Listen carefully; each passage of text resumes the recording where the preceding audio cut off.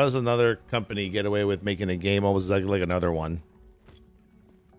What do you mean get away? This is its own game. I mean, I don't want to blow your mind or nothing, but there's no patent on the action RPG genre, and I don't want to like confuse you or, you know, like anytime we get a new title in this genre is borrowed from one of the previous games in the space. It's not really borrowed though; it just exists in the space.